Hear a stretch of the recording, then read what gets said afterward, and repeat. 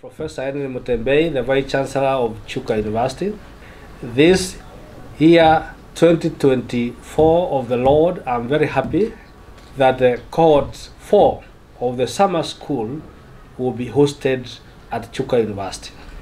I would like to inform you that the summer school is a concept that actually the Executive Director, Pagja, and myself and we sat one day and thought of how we can be able to be bringing the youthful champions from communities to actually raise voices on climate justice, and also to be able to engage in a dialogue of the discourse on the same climate justice. When we sat in 2018 and came up with that concept, our idea is to bring as many institutions as possible together with the higher institutions of learning, the activist institutions, and the voices from the communities together, so that we can be able to train them to be able to partake of these discussions of the discourse from a learned point of view.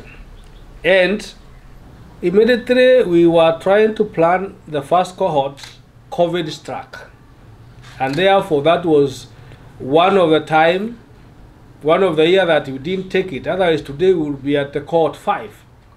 However, we thank God that technology allowed us to have the first one virtually, which was taken up by Kenyatta University that time, and we have learned 3 cohorts at Kenyatta University. This year, we looked at it and we said, this is like Olympics. It should be rotational.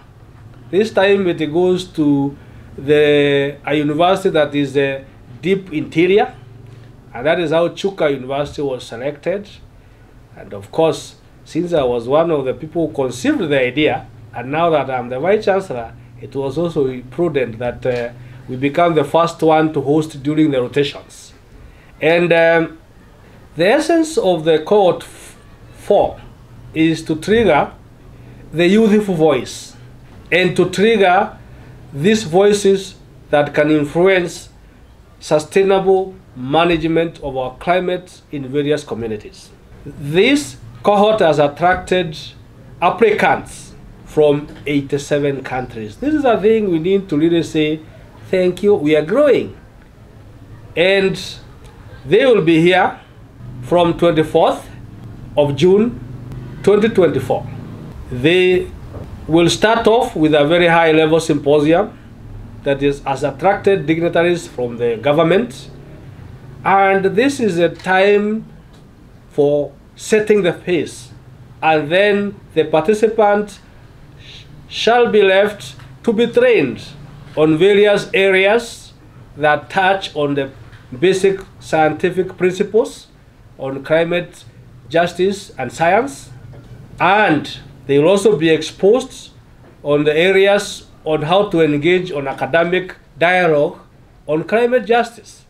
Then they'll also be trained on how to actively create awareness. I don't want to call it activism, but I want to say to create awareness and sensitize the public on how to be discussing the climate justice and its discourse within the world.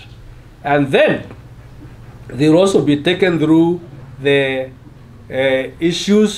current issues that are affecting climate change, including energy and including climate smart agriculture.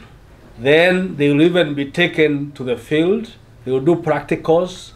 And what I am very happy about is what the resource people.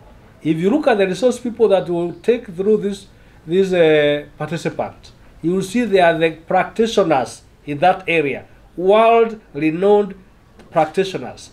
I, as a professor, have looked at that list, and I'm very happy.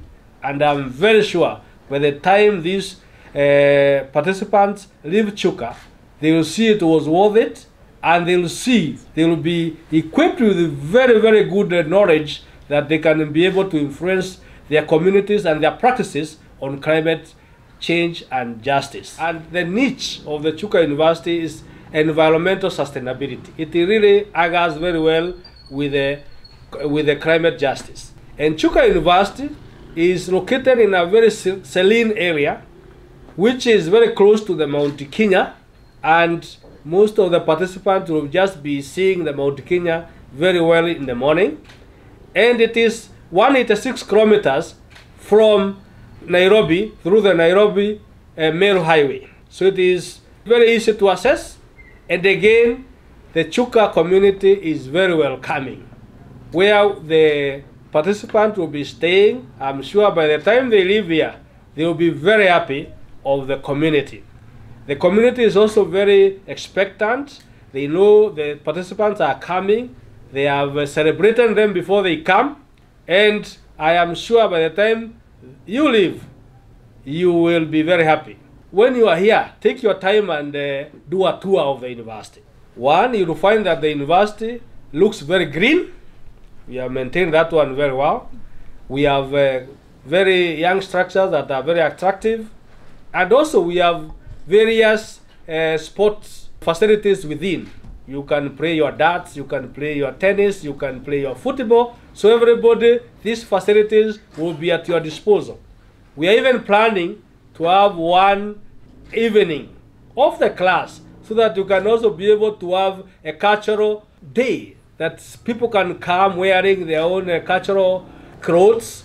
They can also sit and understand what kind of cultures that Kenya has, and also interact with also probably our culture here, Chuka and the Tharaka culture. Again, I would like to assure everyone the experience you'll get, it will be towards the prophecy of Chuka. Chuka was started through a prophecy. It is said it is the only prophetic university in the world. It was foretold in 1951, and the foreseer said, "Behold, there shall be a mountain where the Chuka University is, academic mountain, where birds from every world shall perch, gain knowledge, and live happily." So this called for is contributing to that prophecy, and we say, welcome to Chuka.